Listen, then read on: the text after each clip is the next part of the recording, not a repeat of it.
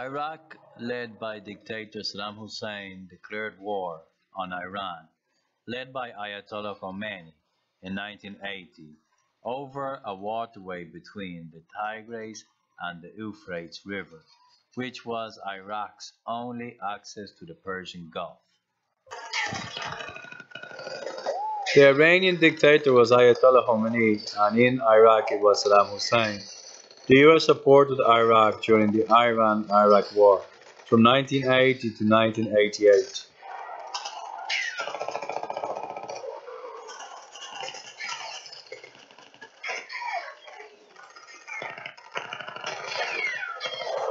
The U.S. supported Iraq during the Iran-Iraq War, in which it fought against post-revolutionary Iran with several billions of dollars worth of economic aid, sales of technology, and training. However, the U.S. did not directly supply arms to Iraq. At the time of Iraq's invasion of Iran, the U.S. president was the Democrat Jimmy Carter. The U.S. supported Iraq in the Iran-Iraq War because in 1980, Ayatollah Khomeini of Iran still had 52 U.S. citizens kidnapped in Tehran from the U.S. Embassy.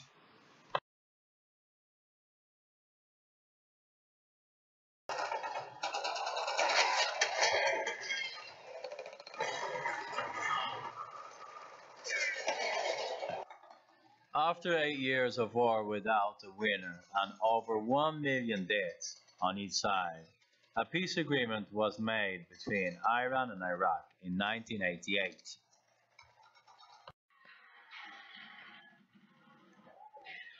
In 1990, during George H. Bush's presidency, Saddam Hussein invaded Kuwait after the Iran-Iraq War. Kuwait had supported Saddam Hussein during the Iran-Iraq War, and they lent money to Iraq for the war. But after that war, Saddam Hussein demanded that Kuwait forgive the debt, as Iraq had avoided a possible Iranian invasion on Kuwait. Kuwait demanded that Iraq repay the loan. This caused Saddam Hussein to start a war on Kuwait, and he invaded the country in 2 days and took their oil fields. Iraq's invasion on Kuwait for oil in 1990. George H. Bush put economic sanctions on Iraq because of the invasion on Kuwait. U.S. President George H. Bush put economic sanctions on Saddam Hussein of Iraq and threatened a war against Iraq if he didn't withdraw all Iraqi troops from Kuwait. In January 1991, a coalition led by the U.S. started a war on Iraq called Operation Desert Storm.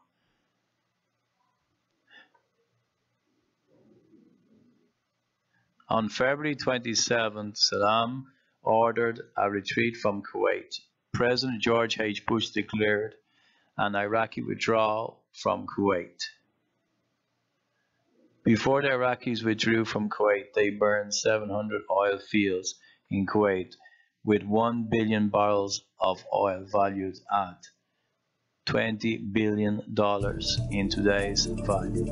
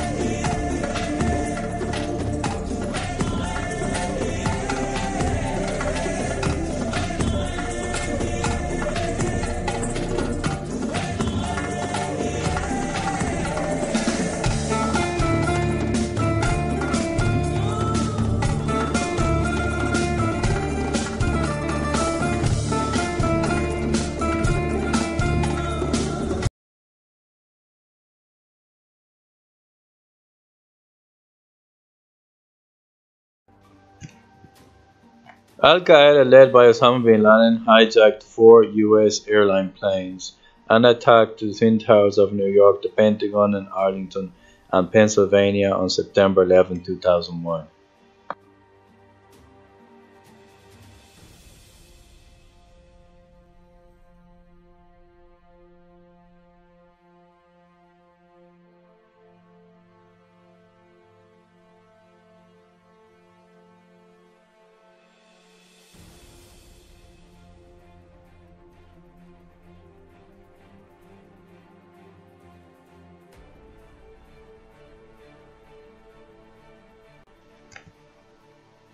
Osama bin Laden.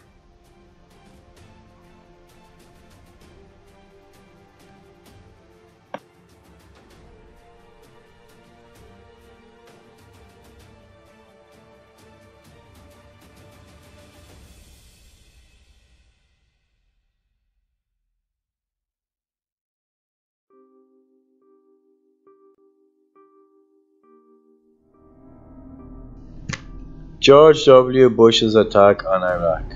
After September 11, 2001 terrorist attack on the USA by Al-Qaeda, US President George W. Bush accused Saddam Hussein of harboring Al-Qaeda terrorists in Iraq and also of making weapons of mass destruction, WMD, and therefore the US invaded Iraq in 2003 looking for those WMDs, but they never found them.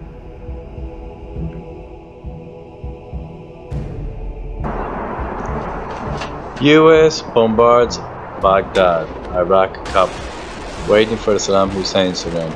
Saddam Hussein was captured and executed by Iraq rebels in December 2003. The U.S. troops that invaded Iraq in 2003 didn't find weapons of mass destruction nor Osama bin Laden.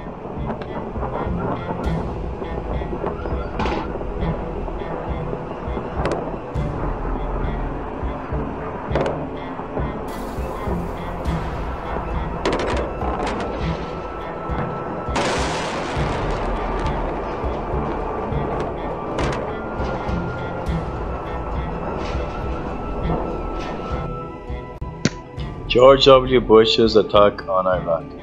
After September 11, 2001 terrorist attack on the U.S.A. by Al-Qaeda, U.S. President George W. Bush accused Saddam Hussein of harboring Al-Qaeda terrorists in Iraq and also of making weapons of mass destruction, WMD. And therefore the U.S. invaded Iraq in 2003 looking for those weapons of mass destruction, but they never found them. Saddam Hussein fled from the presidency and was hiding. He was captured in December 2003 by Iraqi rebels and opposers to his cruel and brutal dictatorship, and they hung him to death.